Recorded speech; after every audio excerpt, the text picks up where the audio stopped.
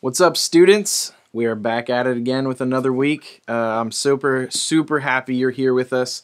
I imagine that you guys are getting pretty bored, so what I would love for you guys to do is maybe down in the chat right now, rate your boredom from 1 to 10. 10 being I am bored out of my mind. 1 being no, I'm doing pretty good. I've been pretty entertained this entire time. Today I want to kind of talk about community, and for us, I realize that community is really different. It is really different, and so I understand that it's really different, but I also believe, even though it's different and we may be doing it in different ways, that community still fosters a lot of things, or in other words, it houses, it holds a lot of things for us as the body of Christ, for us as Cross Church, for us as individuals. And so tonight, today, I want to talk about what that looks like. Hopefully what I do is I answer a question for you. I answered the question for you.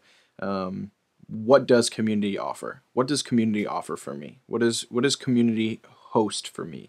What can it do for me? And so hopefully I answer that question for you tonight moving forward. But before I get there, I said this just a second, community looks really different for us. Community looks really different for us. But I believe it still holds the same thing. And so what I want to encourage you to do is plug in. Don't check out. Plug in. And for our fellow students that aren't here tonight, for students that are a part of our youth group but haven't been, plugging in, I want you to encourage them as well. Send them to our Instagram page. Post about our Instagram page. And on our Instagram page, we have things like our band app and all of these things that we can really actually have community with. Also, we're doing our Bible studies on Mondays and Fridays. And so, excuse me, I really would love for us to maneuver these new ways of community, and simply because I believe there is a lot of value in community. I think Scripture talks about community in every way possible. We look at Jesus and we see that he walked around with a community, right? He had 12 disciples. He had people that he was with and did ministry with. And so it's important to have community. And even though it's a different way and it looks different for us, I really want to encourage us to do that, to be a part of that. So I need your help. Spread the word, right? Spread the word. Tell them the avenues and the ways. Point them to our Instagram page or our Facebook page that is helping them. Show them the ways that they can be a part of our community. They can still be a part of our youth group, even though we're social distancing. One way, and I'm going to start off with this, one way that we can have community, and it may not seem like it, but is just prayer. Prayer for each other, prayer for our community, pray for our students, for our parents of our church, pray for the staff of our church. I think prayer really enhances and brings home a place of community. Those other people may not be hearing that, but it does. And so I'm going to start off with a prayer. I'm going to open us up with a prayer, and then I'm going to give us a few things that I believe community offers. So, dear Heavenly Father, God, I'm just here praying for all of our brothers and sisters in Christ, God. I'm praying for all our brothers and sisters in Christ in Carlinville and Girard and in Verdon and Litchfield and Gillespie and all of these areas. But I'm also praying for our brothers in Christ across the nation, God, across our world. God, I know that you call us to community, and God, I believe that through all of this, that we are going to be brought closer together, God, that your glory is going to shine through all of this, that there are going to be places and moments that people just see how good you are, God. And I'm just praying for community. I'm praying for unity amongst everyone, God, amongst the non-believers, the believers. God, I am just asking for you to be present, God. It's in your name we pray. Amen. So I believe that is absolutely one way, even though we're in all these different places, even though we're not hearing each other's prayers, but that is a way of establishing community in the Spirit. And I think that's an amazing way to start. So first off, I want to start with community offers love. Community offers love. Community, fosters love. And so I'm going to pull my handy dandy cell phone out here. I have a scripture here for you.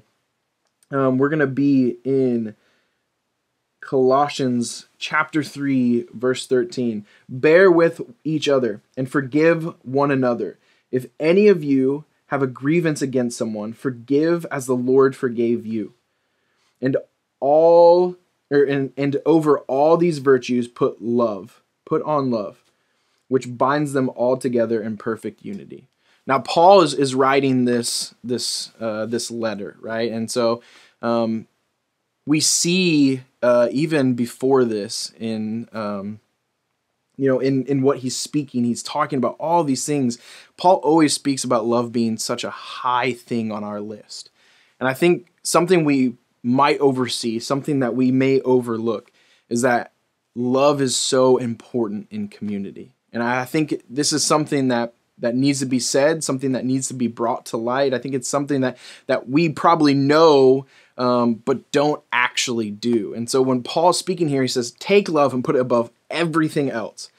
And then he goes as far as saying that love is the binder to perfect unity, right? When you're making your cake, when you're cooking all these things, or making a burger, right? And you're just throwing your meat together, you have to have some sort of binder. You have to have something that holds everything together, right? And most of the time that's eggs.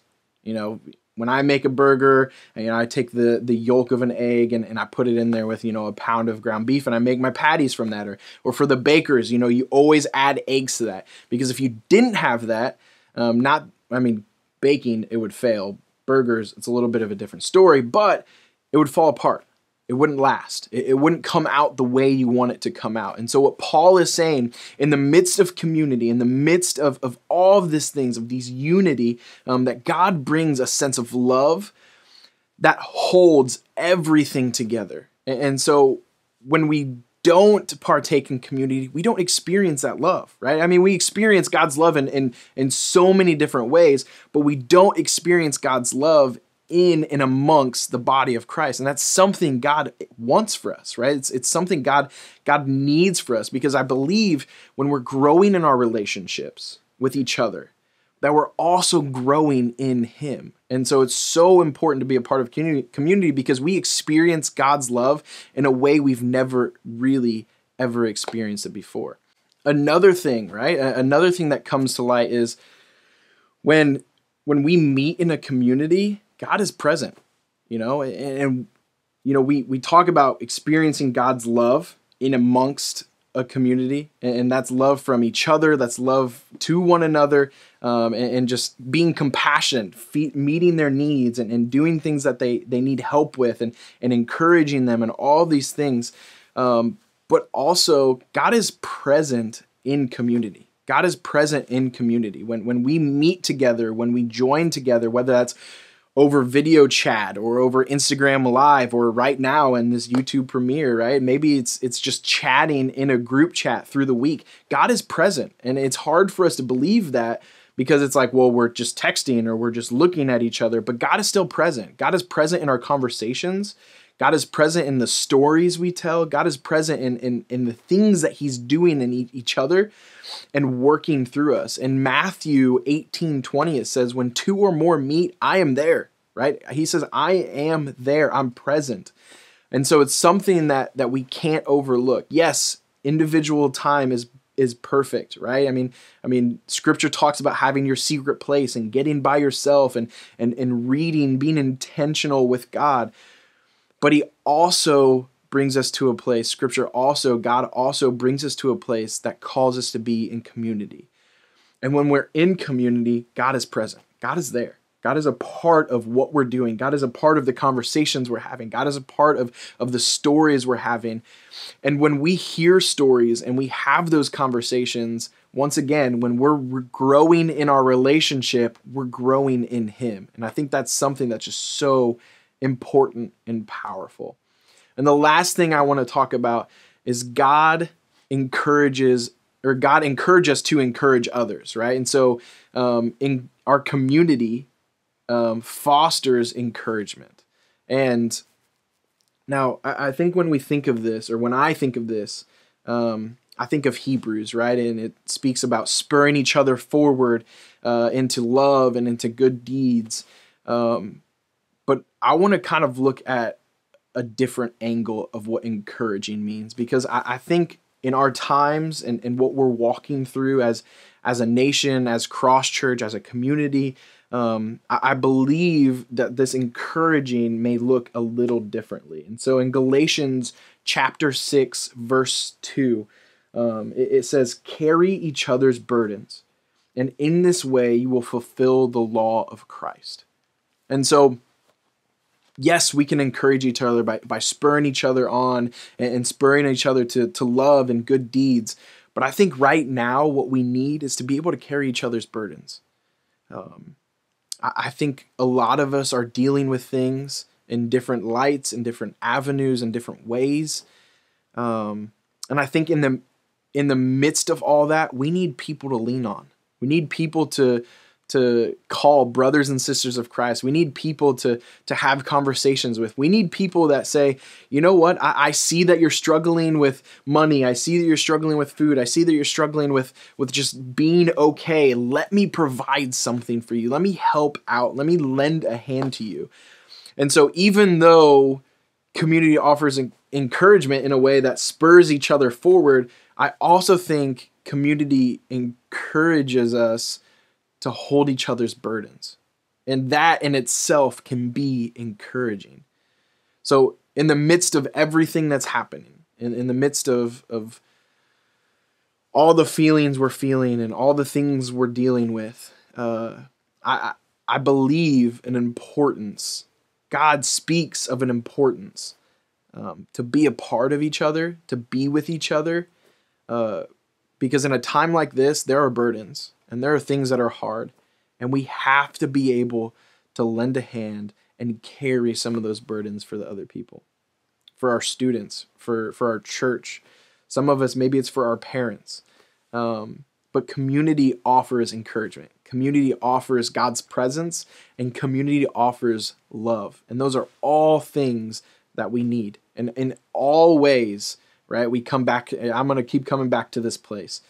When we grow in our relationships with each other, when we grow by encouraging and carrying each other's burdens, when we grow by seeing each other and having conversations and God being present in those times, when we grow by just having conversations, by loving each other well, by letting that be the binder of our unity, the binder of our community, when we grow in those things, we also grow in Christ. We also grow in God.